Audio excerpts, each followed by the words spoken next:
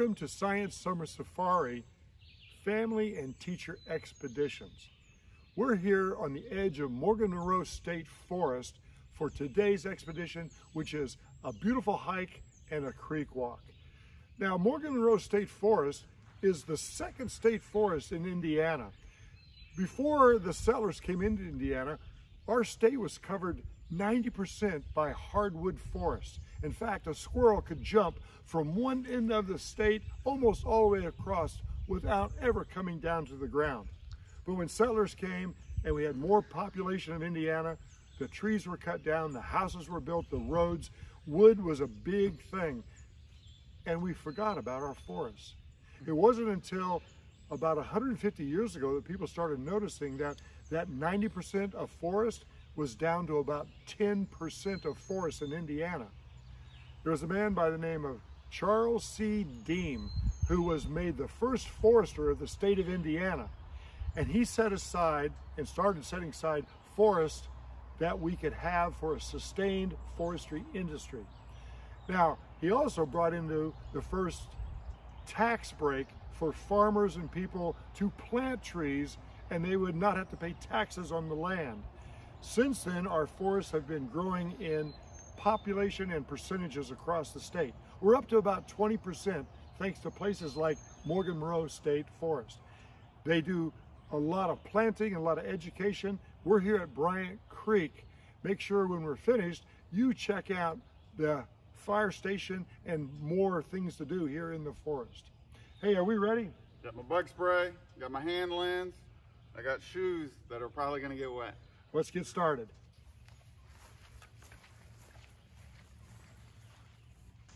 Your expedition starts at the bottom of the hill from the shelter. And so this is Bryant Lake. And Bryant Lake is a beautiful small lake. What makes a lake and a pond is that there is a vegetation zone that goes through the whole bottom of it. If the lake is deep, the sun won't get to it. A pond is usually shallower and you'll have plants growing all the way across. You see Justin here, he's checking out a plant that grows right on the bank. This is called arrowhead plant. The leaves look like an arrowhead, but if you dig up the tubers, there's these little white potato-like looking things that were a staple of Native Americans. When you're on the bank here, take some time to look for the fish. There are small minnows called star-headed minnows. There's red ear sunfish, bluegill, largemouth bass, and even some catfish in here. One of the favorite things I like to look for is a little bit further down here. If you look over, especially by that evergreen tree, you look down in the water and you can see some sunfish on nests. You'll see one or two fish guarding this little round area that they've cleaned out and probably laid 1,000 eggs in it. There's a lot of things to see. Take some time. If you have your net or your hand lens, explore this area. You'll probably see some dragonflies and some damselflies. And a good way to tell the difference, when a dragonfly lands, its wings are straight out. When a damselfly lands, its wings are folded back. Keep your eye out, use your guides, a great place to start. We're gonna continue this trail and we're gonna head this way around the low side of the lake. If you look behind me, that big ridge over there, that's the high side of the lake. There's a trail that goes almost all the way around this lake. The high side is dry and steep. The low side is wet, a bit muddy. We're headed this way. As you head this way along the trail, keep your eye out for signs like this. Here's a beech tree. It's also called the Indiana lover's tree because people carve their initials on it. My opinion is I love this tree how it is, not with its carvings on it. You can also feel the leaves. The leaves feel like they're kind of sandy, and that's how I remember it's a beech tree and a smooth bark like the beech. But something's done this. Any idea who's been chewing on this? No, not Justin. Justin doesn't have the teeth for it. This is a sign that beaver live here in Bryant Lake. You'll see this, and behind me a stump. As you walk the trails, look for signs of wildlife, including where the beaver have chewed down trees to either block or dam up the lake, or to pull in to make their den, or to eat. And also don't stumble over them because it will hurt if you fall on one of these. We're going to head this way towards the kind of the muddy area. Get ready for some wet feet.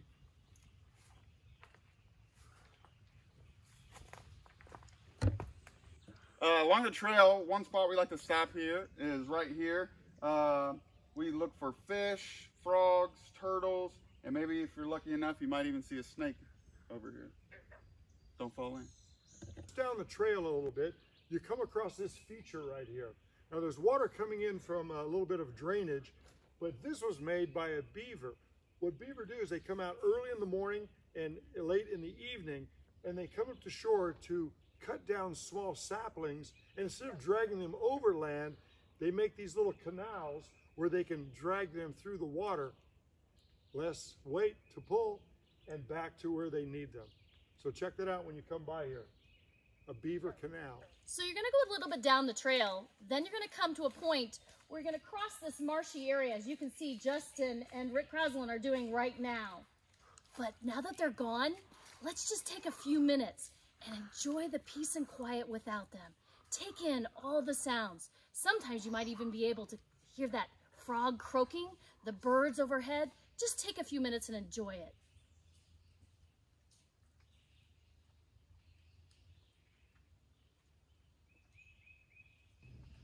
You'll know you're on the trail when you come across these. Continue to follow these nice white diamonds. It's the international symbol for a trail. This is a favorite spot for you to take a family photo. It's absolutely beautiful. Sandstone rock, pine tree, Bryant Lake, the ridge behind us. Take a minute, take a photo, make a memory. This is absolutely one of the most fascinating places on this trail for me. You can see these beautiful mosses and different type of lichen. And this part of the forest is also the start of some pine trees. So you'll find beautiful aromas of pine and this bed of mosses. This is a good place to look and make some observation. I think this is called reindeer moss. I don't know, look it up. So check this out. This dead tree, it's called a snag, and they play a vital role in the forest. Even when a tree dies, it has a use. And if you notice, see these holes right here? These holes are because the tree died and insects have now invaded and the larvae is in there eating the tree. And who loves to eat larvae?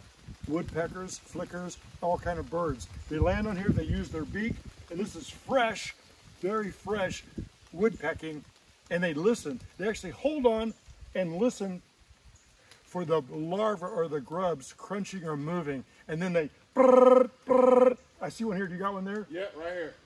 Yeah. Look for signs of the snag and the birds looking for dinner. So at the bottom of the trail where it starts to get marshy, I want you to take a look at this. This is fresh beaver sign. This was not here last summer. I know this because here are the chips, and you can actually see the individual teeth marks in this stump. You know, he took a long time to get this one, but gravity did the rest. I see he's been working all around here. Their den is across the lake. But when you see this, there's one other thing to look for. Right to my right is a busted up picnic table. And it's important to know that because you're getting ready to go off trail. So you see the busted picnic table? Get ready to go off trail. We're gonna bushwhack to a special spot. As soon as you pass the old picnic table, the trail starts to go up, and it actually goes about 6 miles this way.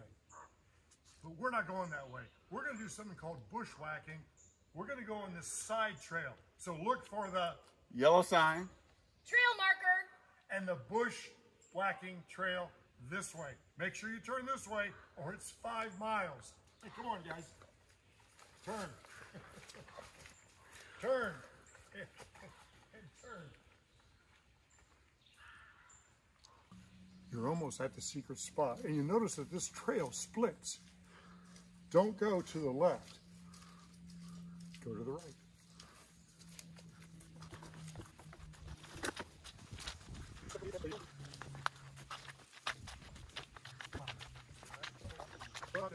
So you'll want to spend a lot of time right here. This little stream that drains these hills is what fills Bryant Lake. And there's some very interesting things to look for here. Some wildlife If you come across a turtle, there's a turtle, a box turtle that lives here. Take pictures, look at him, and let him stay. A box turtle spends his entire life within 1 square mile. This is his habitat. Take a look at him, leave him here. But there's some things you can find, and we're going to search for them right now. So I've been sitting here just for a few minutes, just looking to see what can I find just in this area, just these rocks just on the ground. And I've already found a crinoid. A crinoid is something that's from maybe 200 million years ago, but it's evidence of life. It's a fossil. And so we're going to put this here, and I'm going to put this on the ground. You can see it just looks like kind of like a Cheerio, and it has a hole in the center, but they're all around. I'm going to put this down and say, can you find any others? Oh, look, here's one right here. These are really small. You can see all the different crinoids that are embedded in this rock. All evidence of life from long, long, long ago. Oh, and look, I found a friendship rock. The friendship rock has a hole in it. The friendship rock has a hole in it, and so you can put it on a string, give it to a friend, and it's now a friendship rock. In fact, in just those few minutes, I'm looking at 6 or 7 right here. Here's 1, here's 2, here's another one, and here's another one, and here's one that's half of one right here. Just sitting down for just a few minutes, you can explore and find all kinds of evidence of life from the past. After you spend some time exploring and collecting crinoids and rocks and whatnot, we're going to head up the ridge and back around Bryant Lake.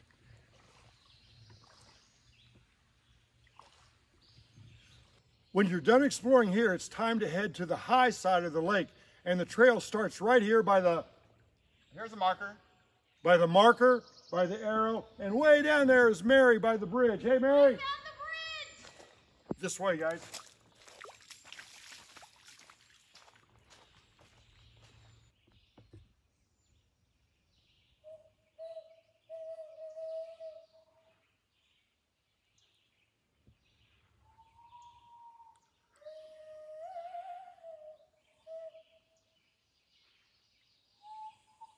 Across the bridge, look for the trail marker, and head up the stairs to the high side of the lake. We're on the high side of Bryant Lake. If you look by my thumb and just past my thumb, that's that sandstone outcrop on the other side of the lake. All day long on our hike, we've been looking at activity of beavers. And while you just walk along this trail and probably just pass this big pile of sticks.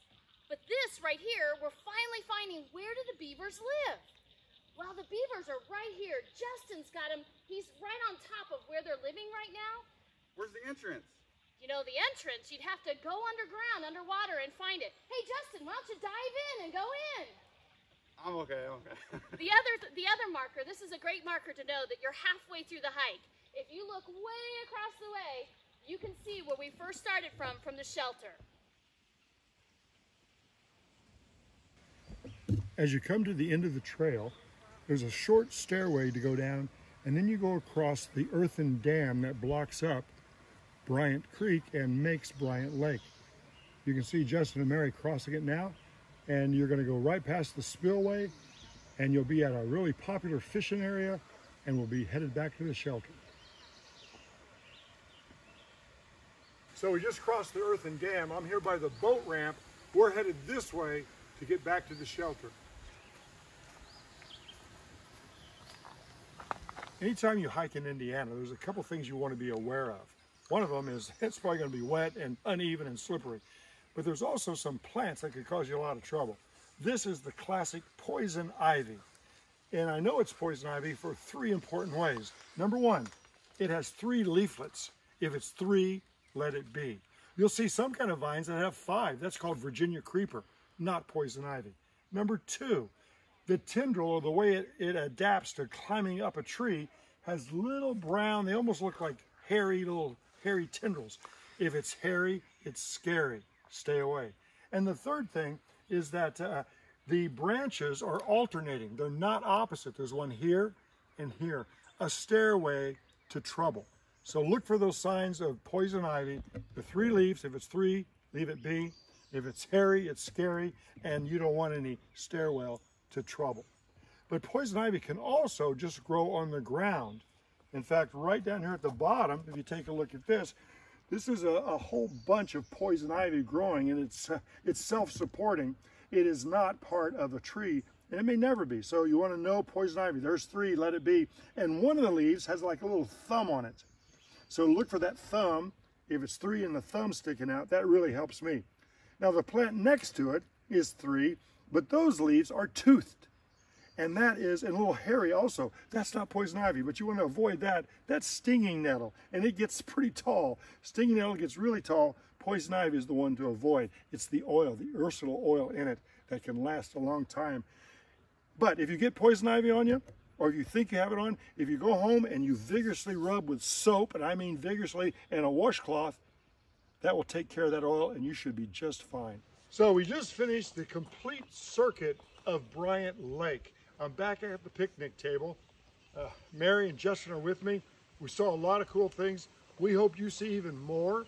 This ends our Science Summer Safari Family and Teacher Expedition for Bryant Lake.